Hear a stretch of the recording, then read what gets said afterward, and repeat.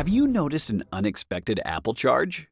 It could be an App Store purchase, a forgotten subscription, or even fraud. In this video, we'll guide you on how to check your Apple purchase history, manage charges, and secure your account using a 7-day free trial of Setapp. Let's dive in. Start by checking your purchase history. On your iPhone or iPad, open the Settings app, select your name, and go to Media and Purchases. From there, choose View Account and tap Purchase History. You can use the filters to find the specific transaction.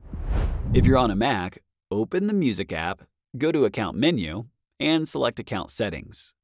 Scroll down to Purchase History and click See All next to Recent Purchase. Use the filters to find the transaction.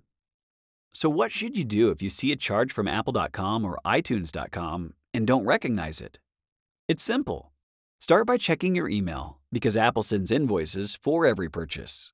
If you can't find it, call Apple's billing department using the number on your bank statement. If that doesn't help, visit reportaproblem.apple.com with your Apple ID or contact Apple support for assistance. Setapp helps protect your accounts and manage your finances with a collection of powerful apps. If you suspect unauthorized charges, act fast. Secure your Apple ID by changing your password and enabling two-factor authentication. Setapp's Step 2 makes this easier by letting you add accounts with a QR code and autofill verification codes for quick and safe logins. You could stay on top of your finances with MoneyWiz, which helps you budget, track expenses, and reminds you to cancel subscriptions. For extra security, Secrets stores passwords in a secure vault, while Wi-Fi Explorer troubleshoots your network for a safe and fast connection. The best part is that all these apps, plus over 240 others, are available through Setapp with a 7-day free trial.